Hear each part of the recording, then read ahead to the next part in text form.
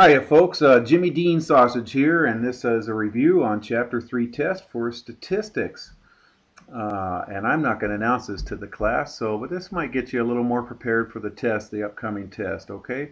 It's not an extensive review, but it's just something to give you a little boost on the test, I would think. Okay, so here's some residual plots from created from their least square regression lines. Okay, so we've given some data, and we plugged it in our calculator, and we did list 3 to be list 2 minus y sub 1 quantity list 1. Okay, so it's like f of x, but it's y sub 1 of list 1. All right, and then so that would be in list 3. Anyways, and so then we do a residual plot, and here's some examples. So what would you say about this residual plot right here? So about the linear model, okay?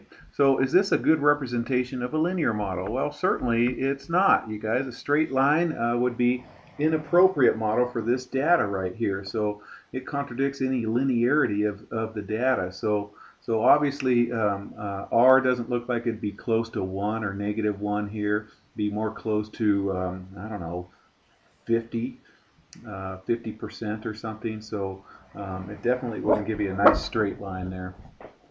All right, so this one right here. Okay, here's number 2. What kind of, would this give us anything? And so this one, the response variable y over here, here's my response variable right here.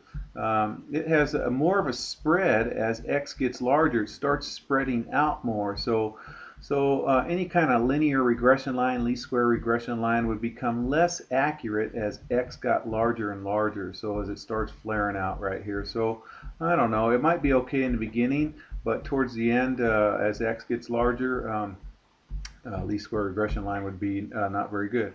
Okay, this one right here, you guys, it's pretty uniform, you guys. It's pretty much the same all the way through, and if it keeps going all the way through, a linear model would be a great representation of this. So your least square regression line would be great on this one. So it fits the data well. So a line would be a good model on this.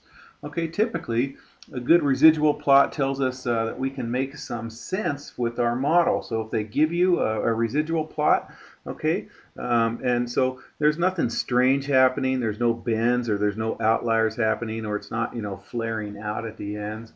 So it should stretch horizontally about the same amount of scatters throughout the plot, above and below. It should balance out. And typically, you guys, residual plots are really boring. They don't tell you much. So when you see a residual plot, we want this kind of desire to do a nice linear model on that. Alrighty? Okay, so here's just some other tidbits of information, you guys. A numerical summary of any data. You have list 1, you have list 2. So I do a 2 variable stat or a 1 variable stat, and get this information right here. Okay, this would be a 2 variable stat, obviously. You'd find out the mean of the x's, the mean of the y's, standard deviation of the x's, standard deviation of the y's, and your correlation. That's a good representation right here. Don't forget, your linear regression line always passes through the average of your x's, comma, the average of your y's, and it has slope r times standard deviation of y over standard deviation of x. Y is always on top. It's like slope formula, y sub 2 minus y sub 1 over x sub 2 minus x sub 1.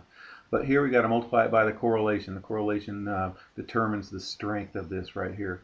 All right, so that's enough information to write an equation of a line, y equals mx plus b. Okay, here's the ordered pair right here, and then here's the slope. You get this slope right here and plug everything in. Alrighty, so r squared represents the variation of x on y. So if you ever see the word variation, that's talking about r squared. Okay, both variables must be quantitative when you're calculating your correlation. So I couldn't have the position on a football player versus his height, say, or something, because the position is not a quantitative, it's a categorical one. They both got to be quantitative to be calculating your correlations, okay?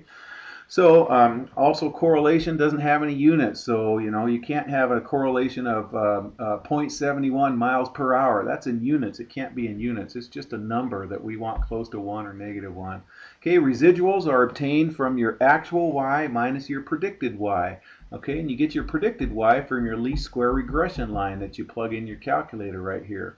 Okay, and you get your actual y from the data from the table that they gave you. So whatever your y is, you subtract off your predicted y, and that would be called your residual. Okay, and then you can graph those residual plots. And so look on lesson 3.5 on residuals, on how to plot residuals if you struggle on that. Okay, and you get your y hat from your least square regression line in your graphing calculator. Okay, and it's under stats, and then scroll over to calculate, and I think it's number 4, linear regression.